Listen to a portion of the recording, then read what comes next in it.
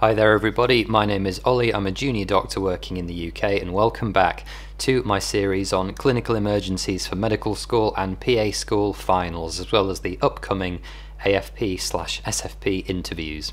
Today's video is all about pulmonary embolism, PE, but before we move on I have to give the disclaimer that this video is for educational purposes only. It's not to be used as a guideline for clinical decision making. It's intended for medical and PA students to get them through their final year's exams, and not by any means a substitute for proper qualification or clinical training. Secondly, as with every video in this series, it comes along with a free summary sheet and an Anki deck, which you can add to your own study resources, and the way you get that is after you've watched the video, go down to the description, fill out the feedback form, you'll find the link down there, and once you've done that you'll get the link to the free study resources afterwards. I'd really appreciate it, it really helps me out. Let's start with the basics and remind ourselves what exactly a PE, a pulmonary embolism, is. Now by definition, an embolus is a clot or an element causing a blockage that has formed somewhere else in the body. Typically in a PE we think about the legs in the form of a DVT, a deep venous thrombosis.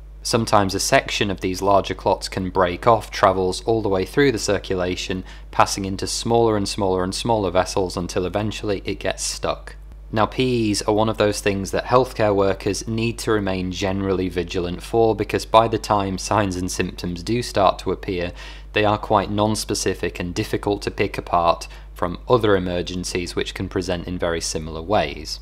There is therefore a real focus on the prevention of PEs, and thinking actually more upstream, prevention of DVTs, these deep venous thromboses which can typically give rise to PEs. And DVTs are by far the most common cause of PEs and account for about 90% of cases. It's also really important to be aware therefore of the common scenarios that can lead to the formation of DVTs, which include having recent surgery, immobility for long periods such as lying in a hospital bed, bony fractures, cancer, obesity, infection, even pregnancy, and some types of medication, including the combined oral contraceptive pill. And the reason why this is important to think about is that ultimately, if we have a patient who develops a PE, we will have to make a decision as to whether this PE was either unprovoked, meaning that there was no obvious cause behind the formation of the clot, or provoked.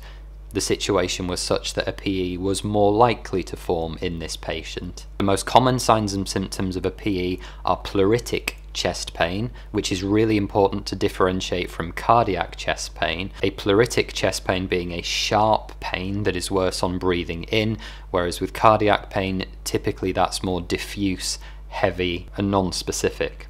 And sometimes in PE patients we will see hemoptysis, that is coughing up small amounts of blood.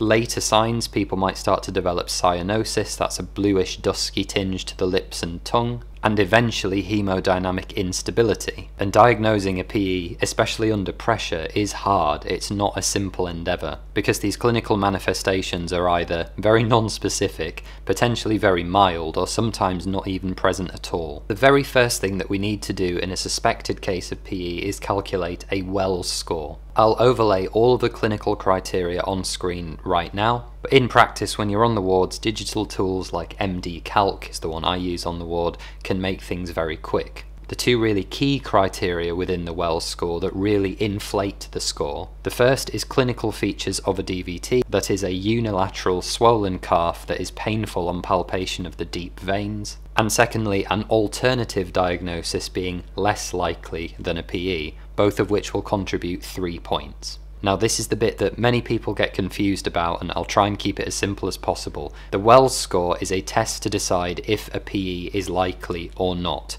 Therefore, if the Wells score is 4 or greater, that patient warrants an immediate CT-PA. That is a CT pulmonary angiogram, which is going to examine the vessels supplying the lungs. Contrast is injected into these vessels to very quickly and easily identify a clot, and it is very, very sensitive and very specific for PE. It is the gold standard test. Now just to quickly say that while the CT-PA is rapidly becoming the gold standard, for investigating PE. The other option is ventilation perfusion lung scintigraphy, commonly known as a VQ scan, which because of its lower radiation dose than CT is sometimes preferred in pregnant patients because it's a lower dose of radiation to the breast tissue, or indeed in younger patients. Now, if the Wells score is less than 4, this makes a PE unlikely, so what we're trying to do is then rule out a PE. So we order a test called a D-dimer. Now, D-dimer is a protein that is released when clots in the body are broken down. It's a natural product of fibrin degradation. That is to say, the fibrin protein gets broken down, and the D-dimer gets its name because it's got 2 D segments from the overall fibrin protein. Now, if this process is going to take more than 4 hours, we will start our patient on some anticoagulation now, but we'll talk more about that later. And the golden rule is please, please, please never order a D-dimer without going through your clinical reasoning first. It causes more problems than it solves, as the D-dimer is very non-specific and it will be high in a huge number of patients that have nothing wrong with them. So now let's work through a clinical scenario together. You are a foundation year 1 doctor working in orthopedic surgery. You're chatting to one of your patients on the ward when a patient in a nearby bed calls you over and says he doesn't feel very well. Mr. Hussain is a 53-year-old gentleman admitted following an open tibial fracture 5 days ago. As you examine him, one of the nurses follows you into the bay to tell you that Mr. Hussain's daily enoxaparin dose is too low for his weight. As you begin to examine him, one of the nurses follows you into the bay to tell you that Mr. Hussain's daily tinzaparin dose is too low for his weight. Now, why am I bringing this up? This is because the vast majority of hospital inpatients receive daily anticoagulation of some kind. Most commonly a low molecular weight heparin such as enoxaparin, deltaparin, tinzaparin.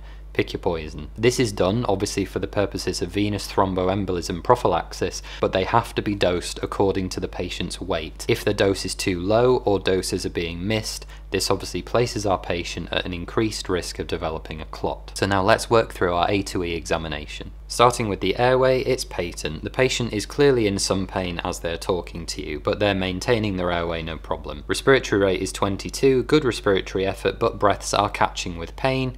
Air entry sounds normal in both lungs, oxygen saturations are 92% on air, and arterial blood gas is done, which shows a type 1 respiratory failure. Moving on to C, the heart rate is 140 beats per minute and regular, capillary refill time of 2 seconds, heart sounds are normal, blood pressure of 118/68, an ECG is performed indicating sinus tachycardia. All of you will have heard of the classic textbook S1Q3T3, ECG phenomenon associated with PEs. It's rarely seen in practice and should not be relied upon for diagnosis of PEs. Moving on to D, temperature is 37.2 degrees, most recent blood glucose 8.0, pupils equally responsive and reactive to light, and E for exposure, nil obvious, the calves are soft non-tender and of equal size. As you examine Mr. Hussain's legs, he coughs into a tissue and shows you flecks of blood. So at the moment, based on all of this, Mr. Hussain is fairly clinically well. He's certainly hemodynamically stable. This gives us some time to calculate our Wells score for a suspected PE. So now let's work through our scoring system. Clinically, I don't think we actually have enough evidence to suspect a DVT in this man. He certainly doesn't have the physical examination signs, so that's going to be a 0. An alternative diagnosis is less likely given that we have signs and symptoms of a PE, so that's going to be +3. He is tachycardic, that's another 1.5. He has had surgery and has been immobilised, that's another 1.5. He hasn't had a previous DVT or PE that we know about. He does have hemoptysis, that's +1. And he has no malignancy that we know of and isn't palliative. So all of this put together gives us a combined Wells score of 7, which is more than enough to trigger the threshold for when we need to do a CTPA. Remember, it's 4 or greater. A CTPA is performed, which thankfully for us identifies the PE, and the consultant decides to commence treatment when she decides to use 10 milligrams of apixaban as per your trust guidelines. Now, some trusts will still use treatment doses of low molecular weight heparin, so it's important as ever to be aware of your local trust policies. And in this case, Mr. Hussain needs to remain on this dose for at least 3 months after this event, because we would consider this a provoked PE. If we didn't have an obvious cause, Remember, this would be unprovoked and he would need to be treated for at least 6 months. Now briefly I want to touch on the idea of a massive PE, which you might have heard of. That is a PE that is so significant in size that it causes hemodynamic compromise, and therefore there is a significantly dropped blood pressure, which is normally taken to be below 90 millimeters of mercury systolic. Then the other option is to thrombolize, that is to use an enzyme to simply break down the clot. Now the European Society of Cardiology and the British Thoracic Society both recommend alteplase as the first line agent, a typical dose being 100 milligrams IV infused over at least 2 hours. And just as we begin to wrap up this video, I want to quickly revisit this idea of clinical likelihood, because sometimes a degree of searching to inform your treatment is needed. You may consider an ultrasound leg to potentially find a DVT, or a chest x-ray to maybe show you a PE in situ.